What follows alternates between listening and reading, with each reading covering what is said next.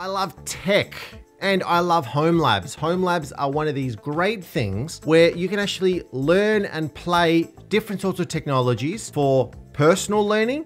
Maybe you're working in a company or somebody in technology. Maybe you're wanting to work in technology in the future and you just need a space to actually play around with some awesome tech. Stuff that will help you learn more and maybe get a good job or get a better job, whatever the case may be. We're going to talk about $100 budget for building a home lab. Now, a home lab comes in a wide range of configurations of sizes of setups, right? You could spend thousands and thousands of dollars on a really good home lab and get yourself something like a full server rack. I mean, here's an example of my home lab. This is what I've got. You'll see that straight off the bat, I've got a server rack. I've got a few switches. I've got some storage devices like NASs. I've got some full-fledged servers as well down the very bottom. And I've also got all these little computers that are running virtualization technology. And that looks really good and looks really great. But that did cost me a fair bit of money. But you don't need something that big to get started. The first thing you need to do before you even get started is actually have a sit down and have a think and plan out what you want your home lab to be. What is the purpose of your home lab? Do you want it for your own learning? Do you want it to learn for a business? Do you want to learn certain technologies? Like if you want to learn Linux, or maybe you want to go and build your home lab for that purpose. You get the tech, you get the software to be able to build a Linux environment. If you want to learn about virtualization, if you want to learn about storage, if you want to know more about networking, switching, routing, different sorts of protocols in the networking space, security, whatever it may be, the best thing is to go and build your home lab around that. Now, the good thing is that just to get started with a home lab, you don't really need a whole bunch. As long as you know what you want to build and what you want to learn, you can get started for really not that much at all. If you want to know a whole bunch more about home labs, and if you're like me, I love home labs and I want to continue to learn and continue to get better in technology, I've designed and built a whole full-length training course just on the home lab. In the show notes of this video, you can actually go and check that one out. We talk about how to build it, ideas, what you could be building, and it'll help you to become a better tech, a better person at building a home lab. And then you can actually go and expand your home lab learning a lot more. Now, before we start talking about the gear that you need, hopefully you've already now had to think about what sort of stuff you want to be testing on your home lab. Of course, the great thing about the home lab is you can learn new tech. Well, what sort of stuff do I have in my home lab? Well, something that I've always got in my home lab is I've got a mix of Windows and Linux servers. Now, these are virtual servers. They're VMs, virtual servers, VMs, virtual servers. I'm using a technology called VMware. VMware ESXi is essentially an operating system that you can download completely for free off the VMware website. Just go into Google, type in download VMware ESXi for free. You can use it completely for free in a home lab environment. And then you actually install this onto a PC. So let's say you had a PC that was running Windows 8, old operating system, you can remove that and then install this VMware ESXi, and then you're converting this computer into what's called a hypervisor. And then you can actually connect to this and start building VMs within your host itself, within your computer itself. So rather than having one physical computer running Windows, another physical computer running Linux, you could have one physical computer running ESXi, but then within it, it's maybe running 5 or 6 VMs inside of this one physical computer. And you could build a Windows 11 VM, you could build a Windows Server VM, you could build a Linux Red Hat VM. You could play around with Kali Linux. There's a whole range of VMs you could potentially build for your learning. And then from that,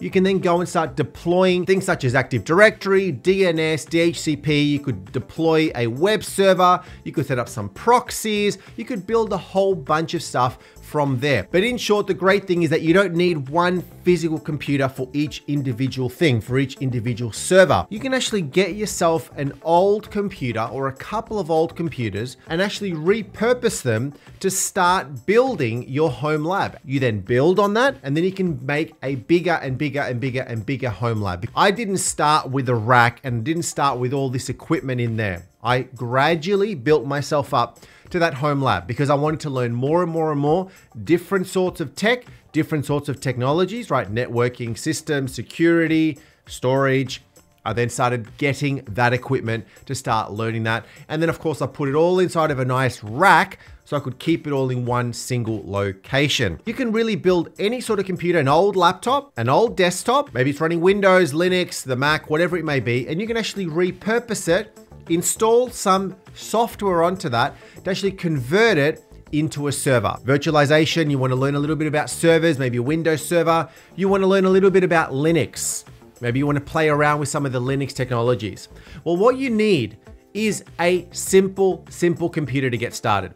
Now, if you already have yourself an old computer, you're in a good spot. You're already in a good position because most old computers can actually be repurposed to actually be set up as a home lab. That's brilliant. A computer that you used to use, but now it's just stuck in a cabinet, maybe going and asking your friends and family if they've got any computers that they no longer use. Can you get them? Maybe somebody is selling them very, very cheap online, which is where I would start. Go onto eBay, go onto online shopping places that are selling secondhand stuff and look for an old PC. An old laptop or an old desktop. That's really what you need to get started. If you're getting yourself an old desktop, of course, you need to plug it in to a screen, into a keyboard and mouse. You may want to spend another 20 bucks to actually get yourself a screen and a keyboard and mouse. Maybe you've got an old one, and then you can at least have that. If you're testing technologies, if you're testing certain things, and you're doing this in a home environment, you may not want to interfere or interrupt the rest of your network. So it may actually be a good idea to have it separated from the rest of your network. If you don't already have a switch, if you don't have a modem router at home that has some network points, maybe you want to build your home lab in a completely separate network, which is generally good. What you could do is then you could pick up a small little switch, a little 5-port switch where you can actually plug in your computer. If you've got some cash left over, when you want to get a lot more fancy and when you want to build your home lab, you probably want to invest in something that's called a NAS, a network attached storage. Here's a NAS that I've got. I've got myself a Synology NAS. I've got a couple of these, and these are great because I can store a whole bunch of data onto them. And then all of my home lab equipment, all of my servers and all of that can then actually use the storage that is being centrally managed and stored in this NAS, in this network attached storage. But I would at least invest in an external hard drive of some sort. An external hard drive where you can dump a whole bunch of stuff and have that as your central spot where maybe you can store a whole bunch of your data. So for your PCs that you've got, if you've got 1 or 2 PCs that you've purchased and the hard drives inside are not very big, you may want to look at getting yourself an external hard drive to actually bump up that storage, because the more storage you've got, the bigger and better your home lab can be. If you don't have enough cash for that $100 budget to go and actually buy an external case, external hard drive, you could also go and buy yourself a secondhand hard drive. Just go onto eBay and look for maybe a 500 gig SATA hard drive. You can pick some of these up quite cheap online, and then you can actually stick it inside of the case of this old computer. When you are looking for what computers you could be buying, if you've got some old computers, great. That means you've got some extra cash that you could spend on other things. If you want to take advantage of the virtualization technology that we talked about, VMware's ESXi, and you want to build a whole bunch of VMs, be sure that you get something that is not super slow. The more VMs you have, the more resources you need. The more RAM you need, the more hard drive space you need, the more CPU you need. Let's give you an example. I've got a physical computer that I've gone and bought on eBay, and inside of it, there's 16 gig of RAM. And you go, great, that's more than enough. How much more do I need than that? And you're gonna go and build maybe a Windows Server VM. And you need to allocate some CPU, some RAM storage to it. How much are you gonna allocate? Well, maybe you wanna allocate 8 gig of RAM to it. So you give 8 gig of RAM to that VM. What's gonna happen there is that 8 gig of RAM is now being shared to that VM from your 16 gig that you had on the computer itself, on the physical computer that's now running ESXi. You then wanna go and build another VM. You wanna go build yourself a CentOS VM. You wanna give 4 gig of RAM to that. You then go and build yourself a Kali Linux VM, and you wanna give 4 gig of RAM to that. Well, you've already hit now 16 gig of RAM, and that's it. You've run out of options. You can't really build anything more. You could run all 3 VMs at once, but they're not going to run as good because you're now sharing the resources between all of these VMs. So the more resources you've got, the more VMs you can actually build and have running at the same time. But that is the key right there, having them running at the same time. You could still potentially build 20, 30 VMs and have them all hosted on one physical computer.